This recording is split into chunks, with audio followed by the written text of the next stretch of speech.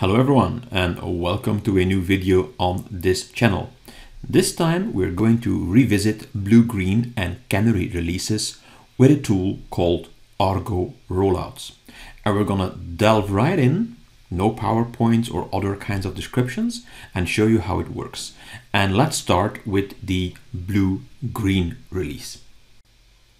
We are going to deploy a very simple application. It's an API that when you hit it at the root will display a welcome message. And that welcome message is set by an environment variable welcome. And in this case, it gets that value from a config map that we create, a config map called super API config. Now, normally you would expect to deploy such an application with a deployment, right? If you know something about Kubernetes, you probably know that deployment objects are used for this, or resources of kind deployment. With Argo Rollouts, the idea is to change that into a rollout object. So you don't use a deployment object, you use a rollout object. So the API version is what you see here, and the kind is not deployment, but is a rollout. Now, because it's a rollout type of resource, it has additional settings. So in the spec, we can add a strategy. In our case, we set this to blue-green. And blue-green requires two services. The active service pointing to the active version or stable version of your application. And the preview service points to a preview version of your application in case when you're doing an upgrade. Now, of course, when we first deploy this application, the active service and the preview service will point to the same pods. Now, you need to start somewhere, of course. So these active and preview services have to be created. And you can just create them and use the selector for the pods in your rollout. So in this case, that's app equals super API. For both services, the same selector is used. And this label is set in the pod template. You can see that here, the pod template of the rollout. The label is set as well, app equals super API. Now we are going to deploy this application using Kustomize. If you don't know what Kustomize is, don't worry. The only thing you need to know if you do use it is that you have to add this configuration here to make Kustomize aware of Argo rollouts. Otherwise, things will really be messed up if you try to use Kustomize. And in our case, just know that we are using a config map generator to generate that config map that contains the welcome message. So in our case, our welcome message is set to hello from V1. Let's deploy this application. To deploy this application, we are just going to use Kustomize. So I have K as an alias for kubectl or kubecontrol, right? So that is indeed the same as typing kubectl here. I'll just use K, then K apply minus K in this case because we're using Kustomize, and then we do that from the current folder. I'm in this manifests folder that you see over here. So doing this, we'll do the actual deployment, also create a namespace called blue-green and deploy the rollout. As you can see here, the rollout was created by Kustomize. So that's the first step. Now, if we are looking what happened, and here you see Octant, which is an interesting or good GUI tool you can use to visualize what's happening in your Kubernetes cluster. If we're using Octant here and we're going to the namespace called blue-green, you should see all these objects being deployed. So I'm seeing my two pods here. There's a replica set which controls the pods. We have my two services, and we also have the config map that was created by the config map generator.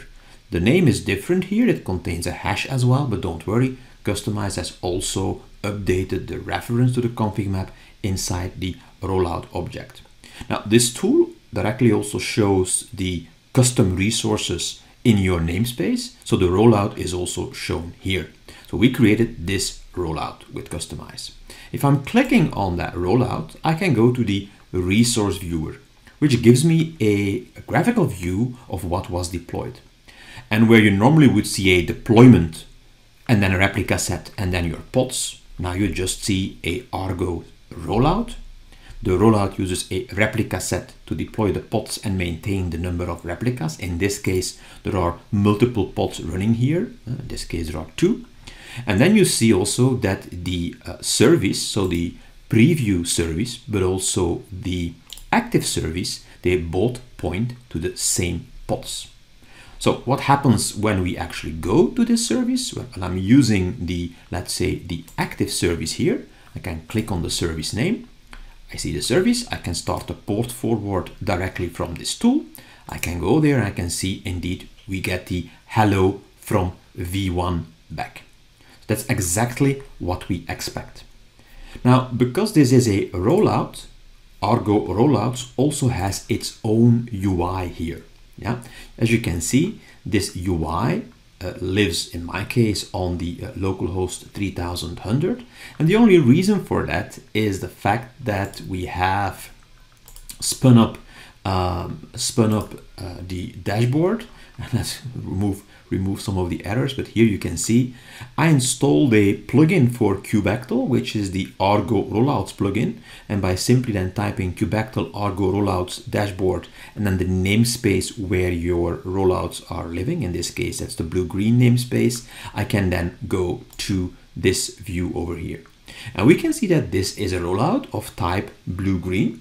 I will make it a little bit bigger here. So of type blue-green, I have two pods which are running, and if I click on this, I can indeed see that there is only one revision. It's the stable and active revision. So that's great. What we now have to do is we have to introduce a change to our application. Let's do that by modifying the welcome message. I'm now back in my manifest folder and the customization.yaml file. And in the config map generator, I modify the welcome literal to hello from v2. I just save this and then simply running kapply -k dot will update the config map. The config map will get a new name, and that new name will also be in the pod template in our rollout spec. And because the pod template changes, the application needs to be upgraded. So this blue-green process will then actually start doing its work. Let's see if that's the case. Let's first modify this over here and look closely. The config map was created, so the new config map, and the rollout was configured. So the rollout was modified, and indeed this modifies the pod template in the rollout. If you look back in Octant, we'll now see that there are two replica sets. There's a replica set, of course, for the active pods, and now a new replica set for the preview pods. And if you look at the services, the active service and preview service still exist. We already had them, but the selectors have changed. The active service uses, here you can see, a selector that includes the rollouts, pod template hash, and so on, with a value behind it. That's different for the preview pods. It's a different hash value over here. So Argo Rollouts has modified the selectors in these services to properly point to either the active or the preview service. If I now go to the preview service, this should say that we are saying hello from v2. So let's start a port forward on that preview service. Let's go to it, and we get the hello from v2 message. The other one still says hello from v1. So now we are, let's say, content that it says hello from v2. That's our extensive testing coming to an end. We can think about promoting this preview service. So I'm now going back to Argo Rollouts, and as you can see, the UI already has changed. Now I see there are two revisions. Yeah, revision 1 is of course the earlier revision, the first revision, the hello from v1 service, so to speak. And we have our preview 1 over here. Now, if we want to promote the preview to be the active one, we only have to click the promote button here. Let's do that, and let's say that we are sure, and then see what happens. Yeah, we'll give it some time for it to do its work. Now, what will happen? The revision 1 will be scaled down to 0. So the pods will be basically removed, be scaled down to 0. So we only have one active service. And the active service, of course, now says that we are in the v2 version. And here you can see it. it's being scaled down, as you can see there. And yeah, there's still some work going on. We're in the terminating state. We can also see that at the level of our Octant tool here, there indeed we see now that we only have 2 pods. We still have 2 replica sets, but one of the replica sets has been scaled down to 0. And of course, the active service should now say hello from v2, because of course the green pods, so to speak, are now the active pods. Let's check if the active service says hello from v2, and indeed it does say that. So you have seen how easy it is to basically have our beginning state of the application, introduce a change, and then use the blue-green process, in this case with manual checks of course, and then to promote it manually using the UI. Now suppose you want to go back to the previous state. How do you do that? Well, from the tooling that's actually quite easy, because you can see here that there's a rollback option on revision 1. Now if you do that, if you click rollback and then say sure on revision 1, what now suddenly happens is that indeed revision 1 is gone. It's not in the screen here anymore. And we have revision 2 and revision 3. Now revision 3 actually is the one we want to roll back to. So be aware in this case, the rollback, the active service will still say hello from v2. Can we check that? Yeah, of course, we can go to the active service. Yeah, this is the active service. I'm going to stop the port forward, start it again, and then check it out. Yeah, it still says hello from v2. Now the rollback isn't done yet. Why? Because we basically get the chance here, the option to preview the rollback, and if we think that's okay, we can do promote again.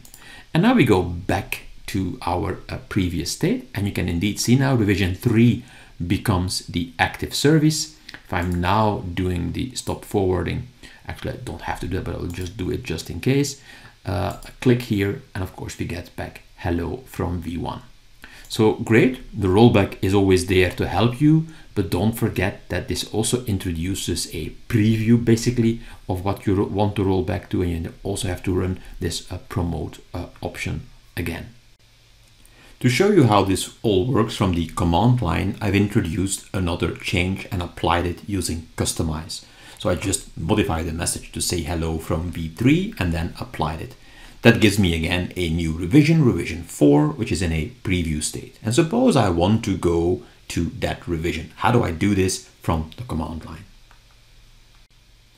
Now, instead of using the UI, you can just use the command line here to do a Argo Rollouts and then get rollout dev super API Geba, which in this case is the name of the rollout. And I see similar information to what I saw on the UI here. I can see my revisions here. I can see the active revision, which is revision 3, right? That's an important one. That's the active revision and the stable revision. And I see my new revision 4, which is the preview revision. And the status is paused, is the blue-green pause that we have here. It's waiting for me to approve of switching to the preview service. So how do I do that from the command line? Well, we only need to run the rollouts promote command here. So when we do this, we promote our dev super API Geba rollout. When I go back to the previous command here, and I go to the get rollout dev super API Geba, what you see now is that the status is healthy. There is no pause anymore, and the revision 4 has now become the stable and the active service. So if I go back to something like Octant and I'm doing a port forward here, for example, I go to my services, or actually I was still on the active service. I go to the active service, I do a port forward over there, and I check out what the message is. I should get the hello from v3 here. All right, we have now seen how to do blue-green releases with Argo Rollouts. And yeah, I must admit, I really like this tool a lot because of the flexibility with the CLI, with the UI as well, and the way it clearly implements these features. In an upcoming video, we'll take a look how to do the canary release strategy with Argo Rollouts. So stay tuned. Bye bye.